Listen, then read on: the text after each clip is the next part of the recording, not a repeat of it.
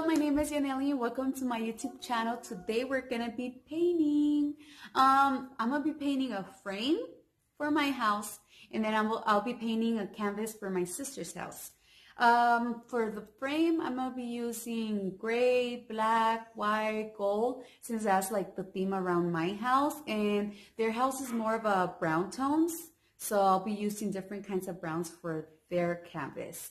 And I just thought about like doing a painting because in the past I had painted these right here with my kids. So I painted this one right here, and then my kids painted that one. My daughter was around 2, and then my son was a few months old, so he was crawling already. So sorry if you guys hear my kids. Usually when I'm recording, they're either like next to me somewhere or they're in front of me. So sorry if you guys hear them.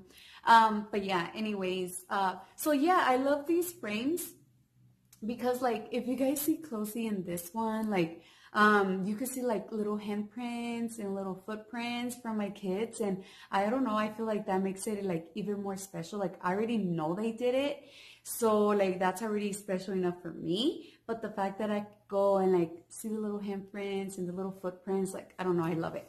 So I was just like, well, why not like do another painting for my house? So I'm gonna use a different technique for this one. I'll be using, honestly, I don't even know what it's called. Sorry about that. But it's basically like you get like different kinds of paints and you throw them on there, and then you just get the blow dryer and you blow dry the paint like to whatever direction you like. And yeah, like you could get pretty creative and stuff like that. Adding more colors or like just leaving it as it is. So I never done this, but I don't think I can mess up. We'll see. So if you're interested in seeing how it all goes down and how they turn out, keep on watching.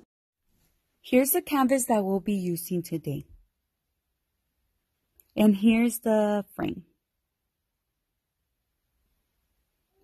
Here, as you can see, I use push pins to put on each corner of the canvas. This is just to elevate the canvas so whenever the acrylic paint drips, it won't get all the edges like nasty and messy. And here are the different kinds of browns that I'll be using for the painting for my sisters. As you can see, I have prepared some cups with water, and I'll be mixing these two together. And the reason being is because acrylic paint is pretty thick, and the thicker it is harder to move around. So it's just better to mix it with the water so it'll be more like manageable. And after you finish mixing or pouring all the colors in the water, you'll be mixing all of them one by one.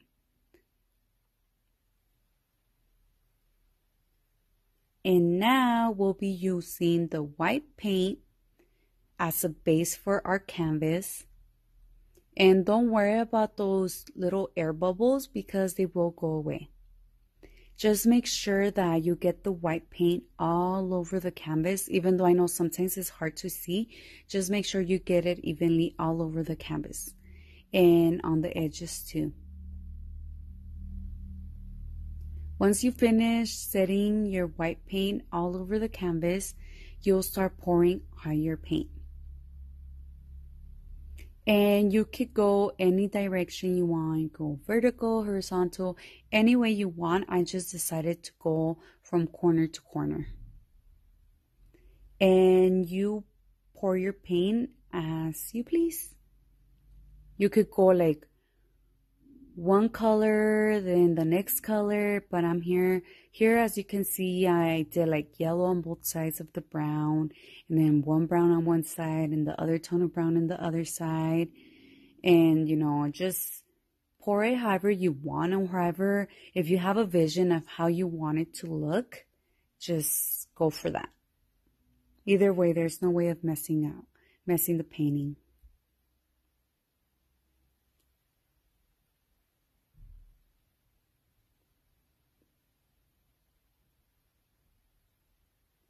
Now it's time to start using your blow dryer.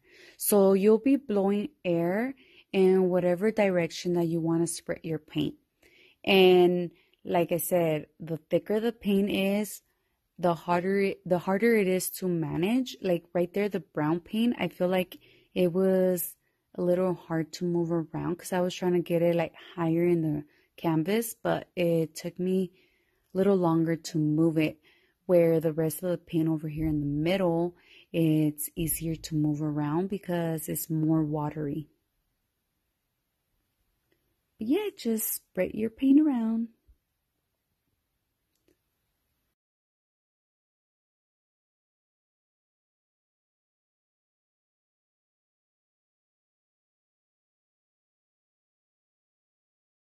Here, I'll be adding some gold glitter. I asked my sister if she wanted some gold glitter, and she said, yeah, it was fine.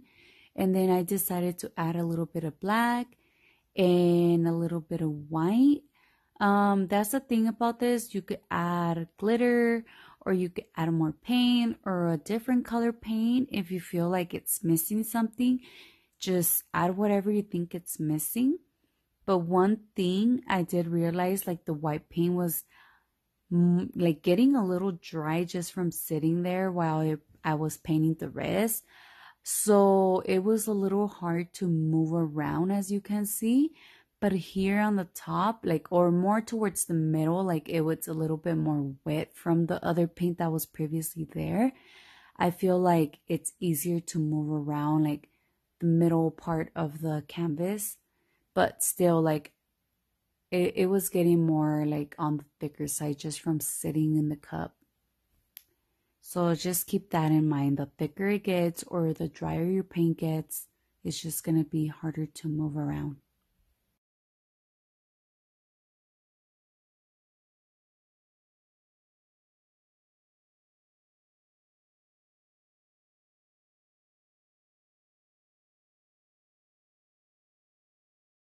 And here I decided to add a little bit of more brown paint just to finish it off.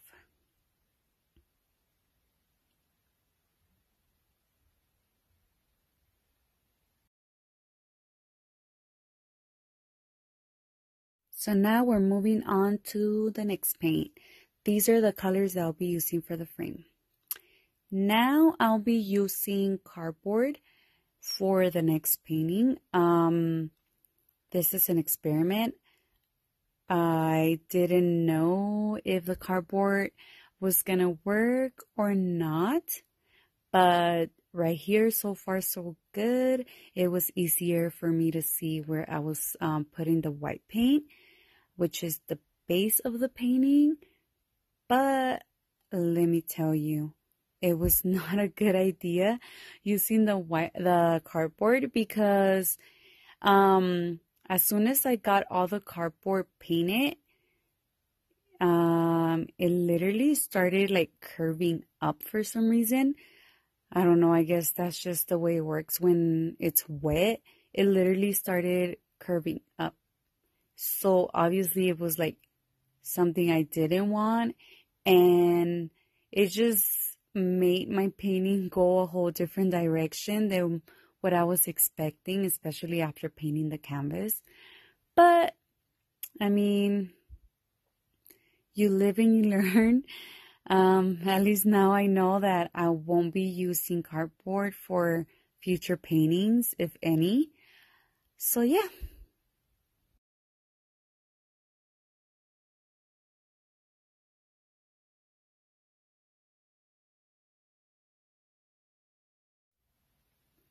Okay, so once you're done putting the base down, just like with the canvas, you are going to start pouring your paint again. Remember how I told you guys about the canvas, like, you know, the thicker it is, or if your paint is drying up, that, you know, it's harder for you to manage or like move your paint around and stuff. Well, like I said, this painting over here was more of an experiment. I did this one a little bit thicker, and yeah, it wasn't a good idea. It definitely was harder to move around, and like I said, like the cardboard was curving. So as you can see, the paint is running to the sides. And when I started blow drying the paint, just pushing the paint around, as you can see, this one's really not moving around. It really wasn't a good idea to make this mixture on the thicker side. It was so much harder to move it around. It honestly didn't even feel like it was really moving, as you can see here, compared to when I did the canvas. So here I'm adding some gold paint, and I also mix more paint with water just so it could be more like watery, since I had made it thicker and it really wasn't doing what it was supposed to. And since the cardboard is still curved, like as soon as I pour the paint, like it started running to the sides. So I decided to put something to make the cardboard flat again. And I'm doing what I need to do to make this work. But as you can see, this one has some weird little vein looking things from the paint just running down to the sides. But I guess we'll see how it looks once it dries up. Dun, dun, dun. So here they are. This is how they look, all nice and finished. Sorry that the lighting is not that great. I mean, by the time they dry, the sun did go down a little bit.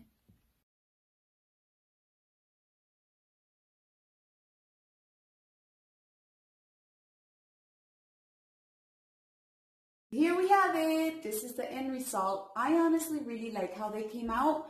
In my opinion, the canvas came out nicer, but I mean, a canvas is meant to be painted, so obviously I feel like the end results are going to look nicer on it compared to me using like the cardboard backing of the like frame, since like it's not an expensive frame. I bought it at Walmart, so I literally, instead of just finding something to paint, I just got the back of the cardboard like part or whatever you want to call it, and I literally just painted that.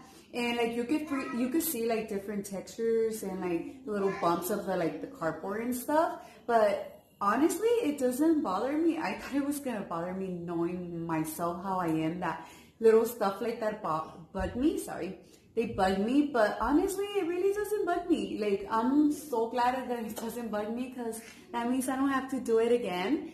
And I am really happy with the results. Like I thought it was gonna look pretty cool because of like the little veins that just like literally like leak down and like look like that, but I'm okay with it. I honestly like it. I like how the colors came out. I like how the gold in it came out.